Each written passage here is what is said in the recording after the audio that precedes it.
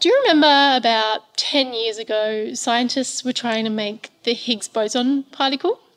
I see some nods. They sometimes call it the God particle, and they had a theory it existed, but they hadn't been able to prove it yet. So they decided to smash together two beams of protons to try to make it using the CERN Large Hadron Collider in Switzerland.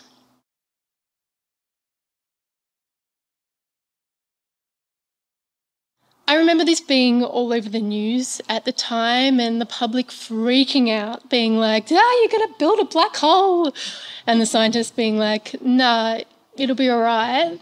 And the public being like, no, you're going to kill us all with this machine. Yep. So I work at one of those machines. But it all ended up fine. You might remember that they did make a Higgs boson particle and they did not make a black hole, and we're all still here, so science success. But yeah, we do have one of these particle accelerators here in Australia, and it's called the Australian Synchrotron, or as it's affectionately known, the Science Doughnut.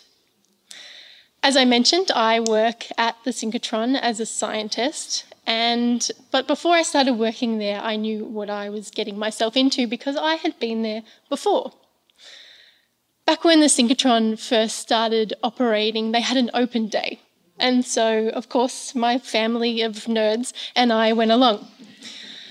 Now, when I say my family and I went along, you might be picturing, say, a couple of parents and maybe a few school-aged young kids. I'm the youngest of 3 kids, and I was in my early 20s at the time.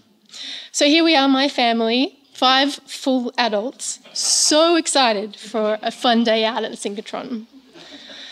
We got a tour around the big round building, the Science Doughnut. We heard from the scientists about all the awesome work they do there, and we saw all the cool science kit. And you better believe my siblings and I bought matching Synchrotron t-shirts. Oh yes, it was great. The staff took a photo of us and they put it on the internet, and then we lived there forever. It was a great day out for a nerdy science family. What I learnt on that open day is that our synchrotron is a little different from the Large Hadron Collider in a couple of main ways. So first, we just have the one beam instead of 2. And second, our beam is made of electrons instead of protons. You remember electrons, right? They're those tiny little negatively charged particles, and they sit in the shells around the atom, the centre of the atom. Right, so we have those, and they're zipping around. I like to think of it kind of like a racetrack.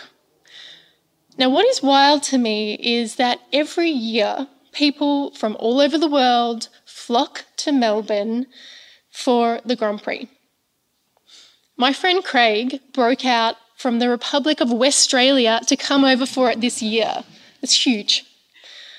Now, what these race enthusiasts don't know is that just a bit further out of the city, we have a racetrack that's operating 6 days a week that is arguably far more impressive. That's right, it's the Science Doughnut. The difference is that instead of having F1s doing about 300 kilometres an hour, we have electrons zipping around at the speed of light. That's about 300,000 kilometres per second. So we bake our electrons fresh in-house using an electron gun. So this works like an old cathode ray tube that we used to have in old TVs.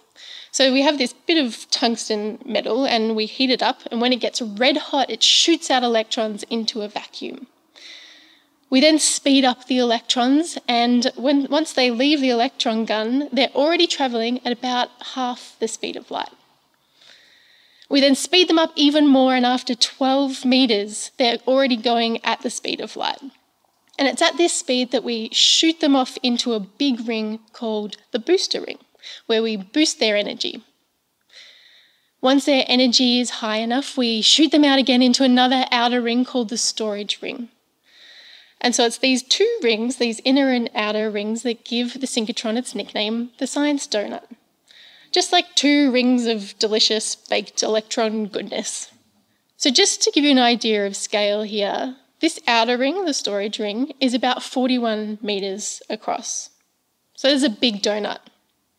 Now the electrons like to travel in a straight line. So to get them to go around the rings, we have to bend them using magnets. So we deflect the electrons around the corners using the electromagnetic fields from the magnets. And once we do this, the electrons give off a light called synchrotron light. This synchrotron light is brighter than 1,000,000 suns, and we capture it using special equipment that comes off that storage ring. And this equipment will focus and tune and shape that beam of synchrotron light so that we can shoot it at samples like a laser. And we can figure out some cool stuff with this. We can figure out the composition or the atomic structure of the sample, or we can create an image of it. So one example is back in 2020, we had some COVID researchers come along, and they were able to use the synchrotron light to figure out the exact spot on human cells where the COVID virus binds to our cells. Now, by now, you've probably seen an image of the COVID virus. It looks like a ball with some spikes on it. Actually, it kind of looks like those massage balls that your physio makes you buy when you turn 30 and need it to ease all your physical ailments that you suddenly have. Anyway, those spikes on the COVID virus, they are spike proteins. And these spike proteins are what allows the COVID virus to bypass our cell membranes and enter into our human cells. They do this by attaching to little sites on the surface of our cells called neuropilin receptors. So the researchers were able to use the synchrotron light to figure out the structure of these neuropilin receptors, and they were then able to identify the exact spot, the exact molecules on those receptors where the virus attaches. This is really important because then they were able to show that if they can block those sites with something synthetic, then they can stop the COVID virus from attaching to the cell and therefore decrease infection from COVID. We can also use the synchrotron for art. A few years back, we had some conservators bring in a Degas painting. So the team at the synchrotron shot a beam of synchrotron light at this painting. It was Degas' portrait of a woman. And what they did, no damage whatsoever to the painting, thankfully, but what they discovered was that below the surface of that famous painting on top was another painting of a different woman that has been hiding there this whole time. So back when this painting was created, they used metals for the different pigments in the paints. And so the synchrotron light was able to be used to create a map of those metals, which is essentially mapping the different pigments. And so we revealed that image underneath in that way. Now, this painting was created in 1880, so it's pretty amazing that we've been able to uncover this secret portrait that's just been hiding in front of us this whole time. The synchrotron is having another open day. This October is the first one we're having in a few years. And anyone can come along and see the place that all this awesome work takes place. So come along, bring your families. I can 100% guarantee you we will not make any black holes, but I have it on good authority that there will be t-shirts available on the day so that you, like me, can match with your family of science nerds. Thanks.